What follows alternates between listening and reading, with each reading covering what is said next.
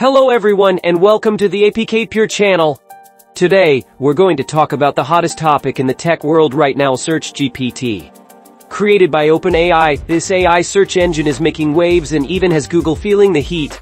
With traditional search engines, you type in a keyword and get a bunch of links. But Search GPT is different. It acts more like a personal assistant that understands you.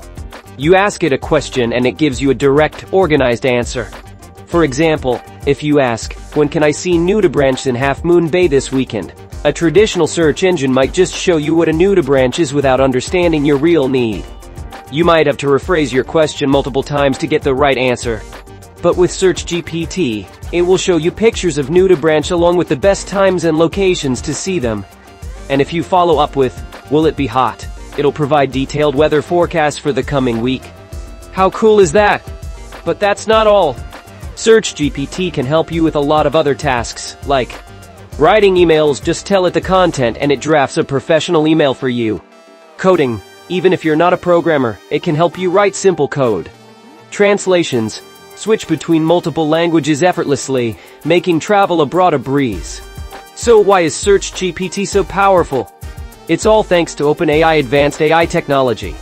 Search GPT not only understands your questions but also extracts the most relevant answers from a vast amount of information.